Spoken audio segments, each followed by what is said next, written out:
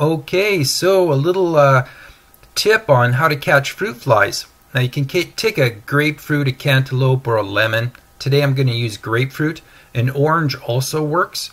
So you cut it up, keep the rind, put it in a little jar, cover it up with saran wrap, make sure the edges are tight, and then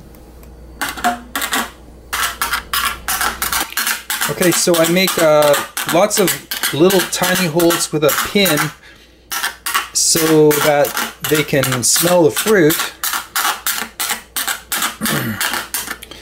But you also have to have some bigger holes so they can actually get in there. So I use a pair of scissors and I just open them up and stab away. Not too big, but bigger than the pinholes.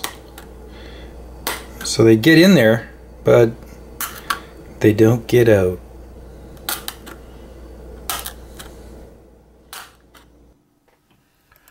So after about an hour, a couple hours, there's 10 or 12 flies in there, but this is a little deceiving because earlier in the day I'd caught like this amount. There's, with using an orange, probably 50 or 60 flies.